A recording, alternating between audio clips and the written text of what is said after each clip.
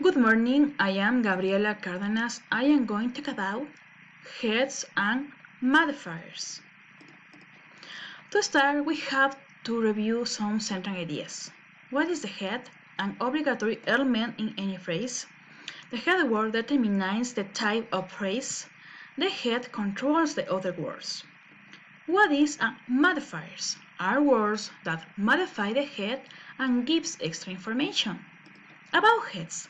We find heads in phrases such as noun phrase, verb phrase, adjective phrase. Now, we are going to review some examples. The first example, my cat is gray. In this case, the head is the noun cat. The next, I play soccer. In this case, the head is the verb play.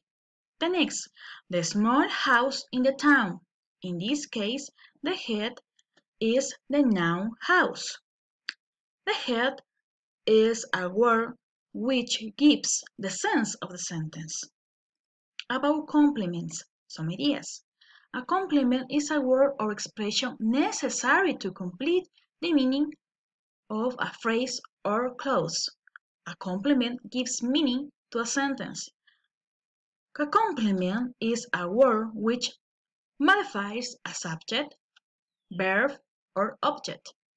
The complements includes direct object, indirect object, plicative complement, and oblique object. It could be object or preposition.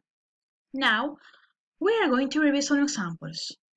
The first example, Peter is a musician. In this case, the complement is the word musician. The next, my mother loves me. In this case, the word me is a complement. I caught a fish for the cat. In this case, the complement is for the cat. Now, we are going to review adjuncts. Some ideas. Words that provide additional information in a sentence.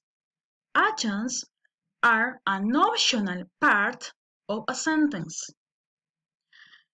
An adjunct can be removed and will not affect the meaning of the sentence. Adjuncts are in general free to appear without relation with the head word. Now, we are going to review some examples. The first example, John met Maria at a restaurant on Saturday. In this case, we have two adjuncts.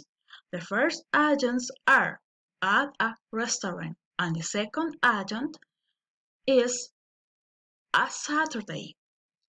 The next example, I completely forgot about your birthday. In this case, the adjunct is the word completely. And without this word, the sense of the sentence don't change. The next example, Anne helped her mother with the dishes. In this case, the adjunct is with the dishes. And the sentence without this adjunct don't change. Now, what is the difference between complements and adjuncts? Complements are obligatory in the sentence and adjuncts are optional. That is all. Thank you very much.